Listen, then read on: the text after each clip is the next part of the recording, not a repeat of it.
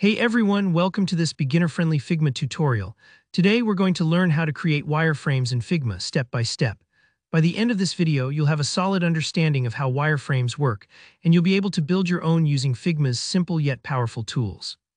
Don't worry if you're new to wireframing or Figma. I'll walk you through it all and we'll recreate about half of a sample wireframe together, so you can see each part in action without getting overwhelmed. Alright, let's dive right in. To start, I've got a wireframe sample in front of us.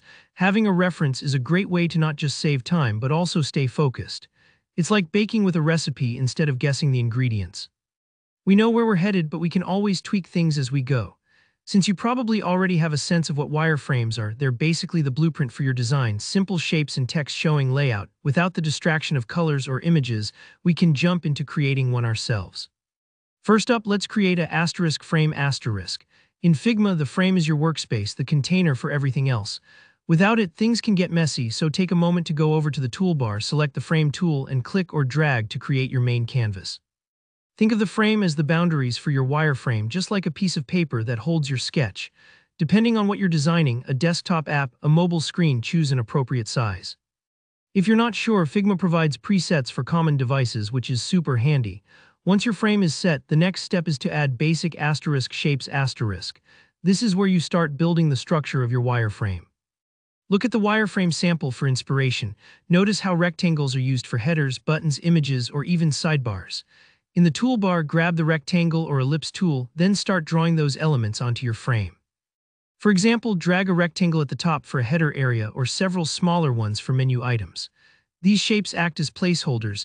They give you and anyone else reviewing your wireframe an idea of where content will eventually go.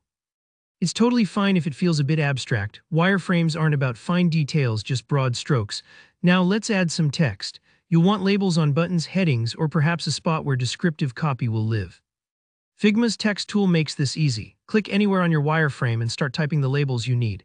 Keep things simple: a sign and button, welcome, or username, just enough to make your wireframe speak for itself. This way, anyone looking at your wireframe understands what each section or shape is meant for. Don't stress if the font or size isn't perfect. At the wireframing stage, clarity beats fancy formatting. We're making great progress.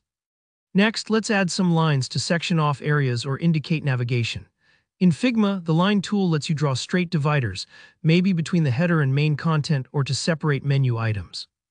These lines don't have to be perfect. They're visual guides like the lines in a notebook, keeping your writing organized.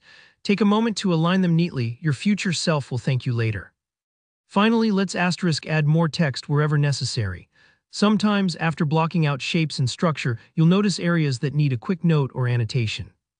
Maybe you want to clarify what a particular box is for. Just click with the text tool and add your note.